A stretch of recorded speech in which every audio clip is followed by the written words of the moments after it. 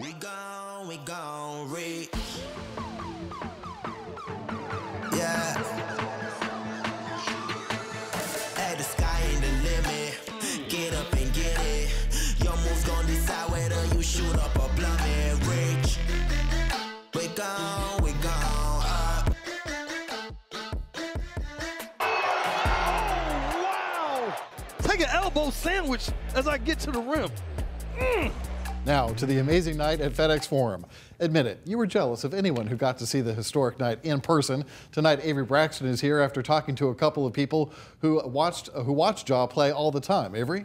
Yeah, you're definitely right, Richard. I was jealous, and we're used to jaw-dropping moments from Ja Morant, but his latest few set new milestones for the Grizzlies. A franchise record 52 points, including that crazy buzzer beater with less than a second left. I got a chance to ask what those witnessing those moments meant to people who were in the building.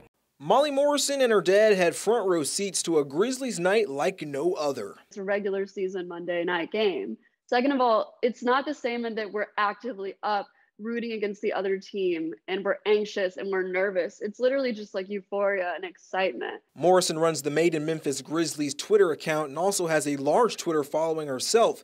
But she says her dad is the real Grizzlies fan. He's the reason that I fell in love with the Grizzlies in the first place. So this man, I mean, he literally would spend all of his money on the Grizzlies. They were there to see Ja Morant drop everybody's jaw with a ridiculous dunk and a buzzer beater to end the first half. He's had a lot of missed dunks that had that same level. That to me was his best, just most explosive dunk by far. He finally got the big one. I mean, we've seen Ja dunk on 7-footers before.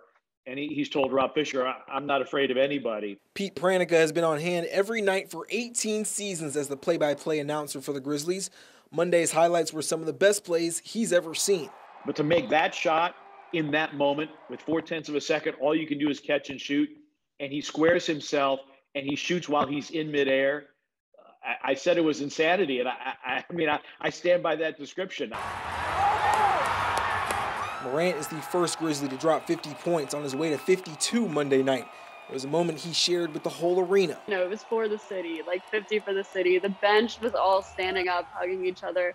It was like cool because obviously everyone's on their feet and they know, okay, next basket is 50. So it was kind of like we were waiting for that moment. And it had social media buzzing. Even the great Allen Iverson showed love, posting a picture of Ja's jersey draped over AI's MVP trophy. And I still think that probably the closest corollary to any retired player might be Allen Iverson.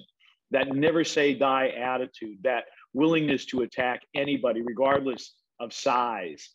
While Iverson will always be beloved in Philadelphia, Morrison believes Morant wants to leave his own legacy right here in Memphis, and she'll be watching right by her dad's side. It's really, really special for a city like Memphis to have a guy like that who's not only that incredible, but who once again loves this city and embraces it. Well, Morrison and AI are just a few of thousands of people that were tweeting all the crazy moments from last night. Rudy, social media was more like Ja media, am I right? You got that 100% right. Now, Avery told you about the local love Ja is getting out there, but now we're going to put you on notice to the national need to talk about the Grizzlies. SportsCenter made a checklist of Ja's accomplishments from last night's game. Trey Young agreed. He says Ja going stupid right now. And Trey Lance wants Ja to confess. He wrote, "Just admit that you a superhero, bro. We already know." And Antonio Gibson tweeted, "Gotta come see this man play in person, walking highlight reel in Memphis." And a sentimental moment after the game, Ja giving his history-making jersey to his close friend, Devontae Pack. Very thoughtful there. All right. Now, Ja is not done yet. We still have to make it to the playoffs, so we're waiting to see what tricks Ja plans to pull out of his bag in Thursday's game against the Celtics. We'll all be there to catch it, right?